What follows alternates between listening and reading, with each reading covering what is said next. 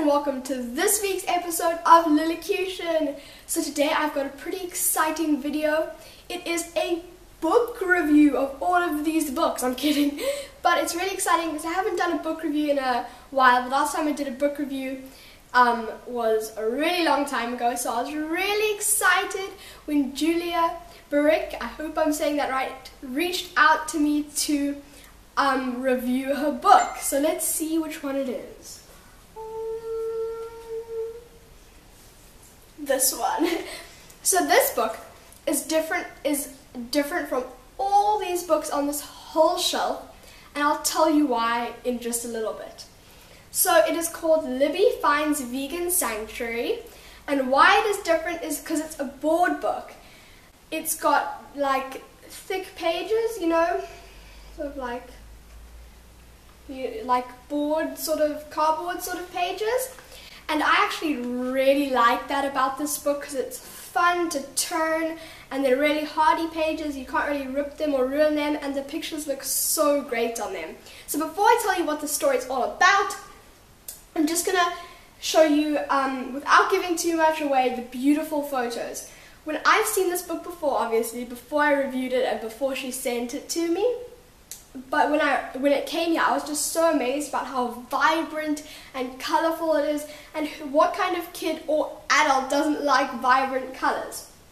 So it's got wonderful, awesome, colorful illustrations. I probably say colorful so many times. So basically what it's about Libby, this cute little turkey, and how she was being raised for Thanksgiving and for festive seasons. But then some kids came along to save her, and it's about her story as she goes to her new happy place, her sanctuary. And I was so happy when I read this. It made me shine inside when she got to her sanctuary, and it was just it's such a heartwarming story. And it's a perfect size, and I just love this book all in all. It's fantastic. And so I'll put a link to the author and illustrator's Facebook down below and where you can buy it, because I definitely recommend buying it, whether it's for your child from 1 to 13 or whether it's just to have in the house, and when kids come around and they want something to do while you talk to their parents, or just to have in the house, you can give it to them. Oops.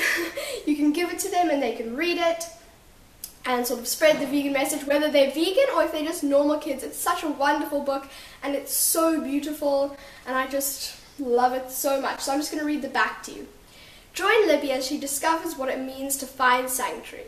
This tale of compassion is based on the real life of Libby the turkey, who now lives at Kind Red's Spirit Sanctuary in Ocala, Florida.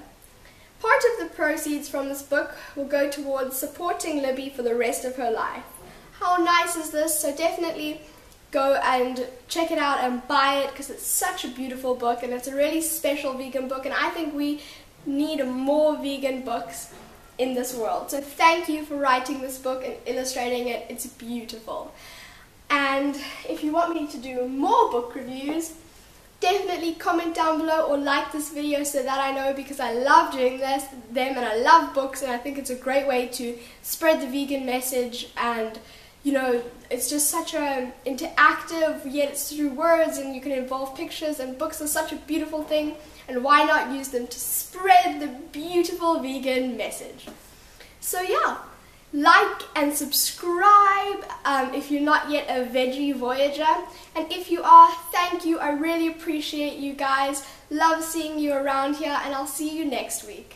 Live life, love life, and have a great week. Bye!